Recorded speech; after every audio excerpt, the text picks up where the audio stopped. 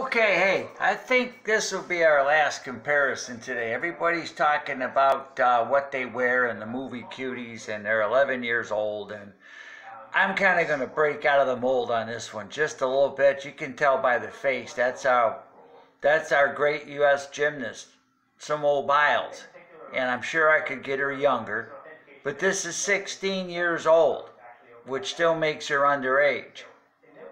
So what you need to do is watch the performance, watch the outfit that the United States gymnastics team puts on these girls. They're not women, they're girls. And we know they go a lot younger than 16, but this one kind of really shows the point. Here. And off we go.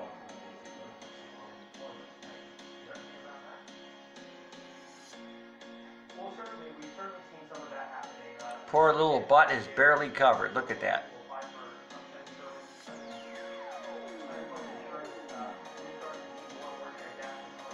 See? Because they want us all to look at everything sexually. Could that be any tighter? Could a little 16-year-old butt be poking out anymore? Could it? And then went to Italy. You were the star. You won it all. It's time to turn the page, and she said that's exactly. Look at that, huh?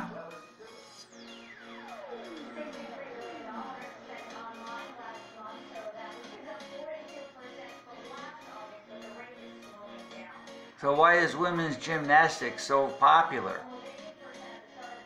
And by the time they're 18, they're pretty much all done because they've beaten up their bodies for years anyway. But when you go to men's gymnastics, it's not all underage people. Just a little bit under-rotated, but wow.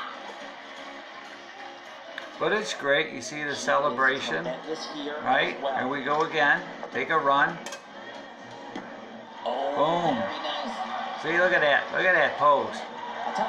Nancy said, wow, look at that. He said, damn, my little girl was half naked out here. She puts this dismount right here. And we got to spread them legs. Oh. Unbelievable. She didn't get her feet on the bar. And there it is. She didn't just crack that door open. She flung it open. See it there?